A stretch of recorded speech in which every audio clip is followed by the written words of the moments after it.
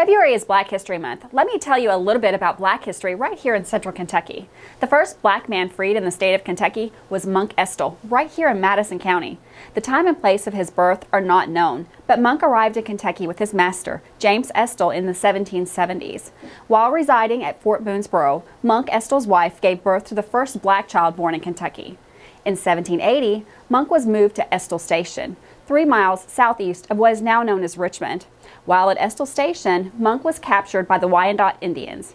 During his captivity, he was able to convince his captors that Estill Station was heavily armed with more than 40 armed men, when in reality, the station was almost defenseless. Estill's tall tale convinced his captors to delay their attack.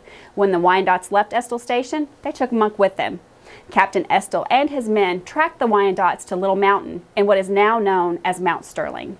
When Monk became aware that Estill and his men were close by, he alerted the captain to the number of Wyandot and encouraged Estill and his men as they fought off his captors. Monk fought until he was able to free himself and then aided Estill and his men during the bloody battle. Many men were lost, and the Battle of Little Mountain became known as Estill's defeat. While Monk and the other soldiers began to retreat, Monk picked up one of the injured men and carried him 25 miles back to the station. In 1782, Monk Estill was freed by Wallace Estill, the son of James Estill. As a free man, Monk became a Baptist minister. He resided in Kentucky until his death in Madison County in 1835.